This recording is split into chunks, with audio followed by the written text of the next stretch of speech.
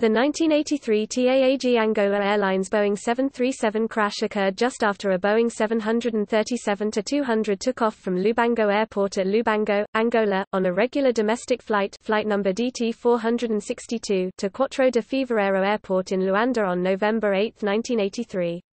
The aircraft had 126 passengers and 4 crew on board. Topic aircraft. The aircraft involved was a 1-year-old Boeing 737-2M2 registration D2TBN, factory number 22775, and serial number 869 that had its first maiden flight on April 29, 1982 and was delivered to TAAG Angola Airlines on May 6 the same year. The aircraft was powered by 2 Pratt & Whitney JT8D17 turbofan engines.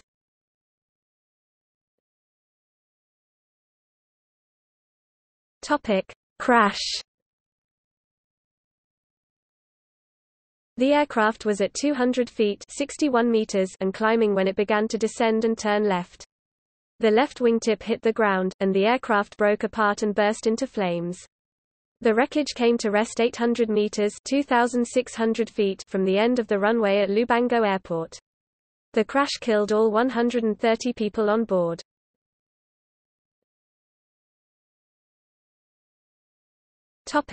Cause. UNITA guerrillas claimed to have shot down the aircraft, which they believed to be carrying only military personnel, with a surface-to-air missile to protest Angola's government. Post-crash investigation of the aircraft's wreckage by the Angolan authorities revealed no conclusive evidence of missile damage, and the cause of the crash is officially considered to be a mechanical failure.